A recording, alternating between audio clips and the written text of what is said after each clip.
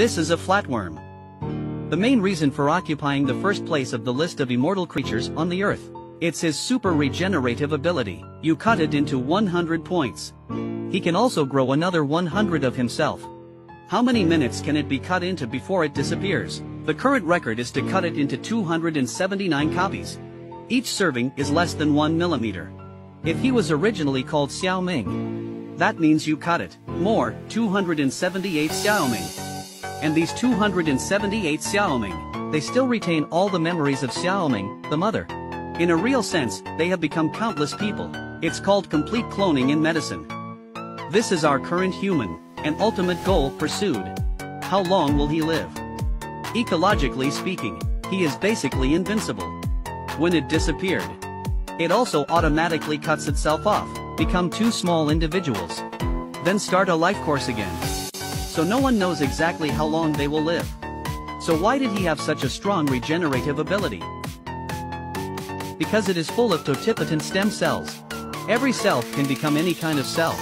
If you don't have an arm, you'll have one. If you lose your head, you'll grow it.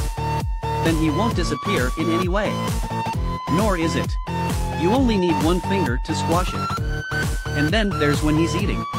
If you cut it open, the digestive juice secreted by its body, it can also corrode itself to explore the limits of its life.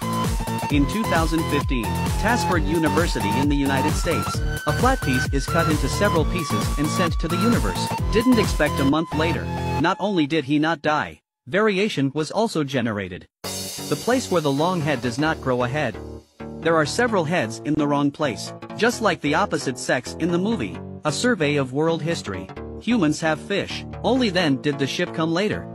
With birds there were later airplanes. With bats came later radar and ultrasound. Suppose a few years later, we can have blood that traps viruses like horseshoe crabs. A body capable of photosynthesis like blue-green algae. Like a water bear, it can automatically repair damage.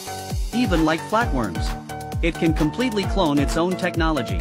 That day, maybe we can actually walk in the vacuum of the universe, roam among the high mountains and flowing waters. The world is beautiful.